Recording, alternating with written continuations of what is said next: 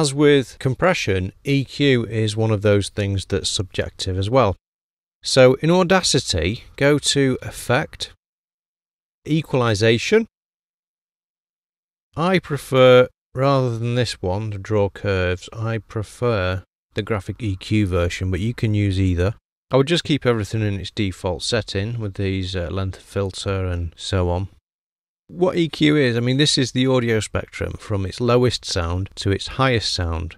What you need to do is use this sparingly just to maybe bring out certain parts of your voice.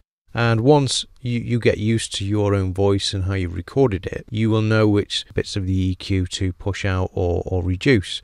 So, for instance, with my voice, I like to push out around about 80 Hertz a little bit. And less is always more with EQ. You don't want to over EQ anything. So 63 Hertz there. So, 63 Hertz I've moved up by 2 decibels, 2 dB, and 80's gone by 6, and 100 Hertz is 3 dB as well. Sometimes you get a pop in your recording regardless of how careful you are with the Windjammer or Pop Shield. So taking off some of the very low parts of the audio can aid in disguising some of those a little.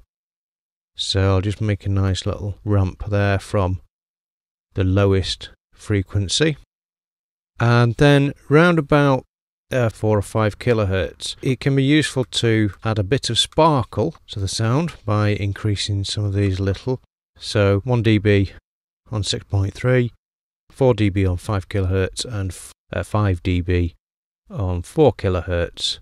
And sometimes as well, it's good to have a little dip. So in the middle, around about 800 hertz and 630 hertz, I'll just take it down 4 to 5 dB.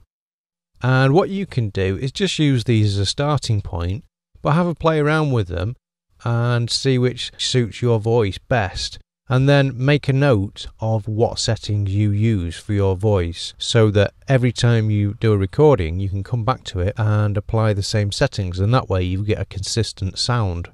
Your audio file will have changed slightly in volume, so some of it may have gone a bit louder or a bit quieter depending on what EQ you applied. So now is the time to normalize the file.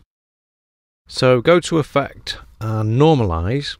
Now what Normalize does, it just makes the loudest parts of the file as loud as it can be without distorting. So normalize to maximum amplitude should be checked. You can remove any DC offset as well, and you can normalize to 0 dB if you want to be very loud. So here we go, and that now is your audio compressed, EQ'd and normalized. So I'll just play that now and you can hopefully hear the difference from the original. Hello, this is a test recording to show how we can edit an audio file in Audacity. Hello, this is a test recording to show how we can edit an audio file in Audacity.